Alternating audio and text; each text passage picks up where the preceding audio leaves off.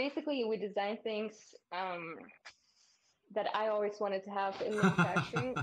Women's clothing does not have pockets. That's the Yeah. problem. Right now I'm wearing a pair of jeans that has fake pockets. Ah, that And sucks. or sometimes you have like the tiny tiny little slots where you can't put anything into. And when I worked in manufacturing, I needed to bring so many things with me on the shop floor. I needed safety glasses, earplugs, a pen. I needed a spot to put my phone. So you have so much stuff, and you don't carry a purse with you around. So if you Yeah. have a bunch of fake pockets and have a lot of things to carry, it was always so Why would challenging. the So designers even do that? I Like, decided what the hell is the point of a fake pocket? It's it like looks teasing. better. That's the whole point. Jesus Christ. So we decided to Sorry. design blazers with actual pockets. Nice. Maybe I can move the camera a bit. Yeah, yeah. I'll show some of the features. So we have deep pockets for PPE to external to Nice. internal.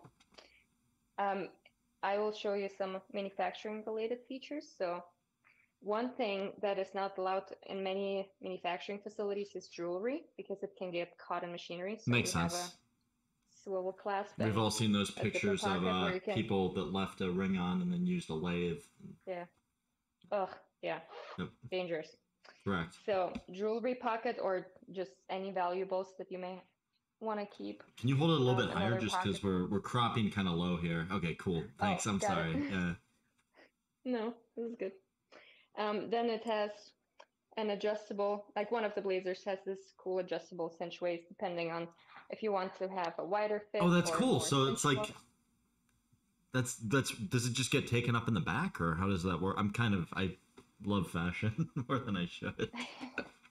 But this is fascinating to me. I'm Okay, really enjoying this. Okay, cool. I see that. so That's actually that's really neat how you did that. and it's a combination between a utility jacket and a blazer because I wanted to create something that looks helps you look put together in a meeting, but is still functional when you're out on the shop It's floor and almost you're not like reminiscent of business like a professional. Burberry trench coat. Like I want to say like it's a really good Yeah, look. Like thank you. you're welcome. Um, then it has a badge loop because you, Nice. in most cases, you need a badge to get around from one location to the other. A pocket pen. Where's the badge What loop? else Is do that we just have? tucked under the lapel? I didn't really get a good look at that. It, Oh, nice. Okay, so it's not a badge wheel. It doesn't like retract, but it just gives you a spot to no, stash it so you can it's an just elastic. You can attach your badge to it, so it's always available, or you got can it. hide it in the pocket.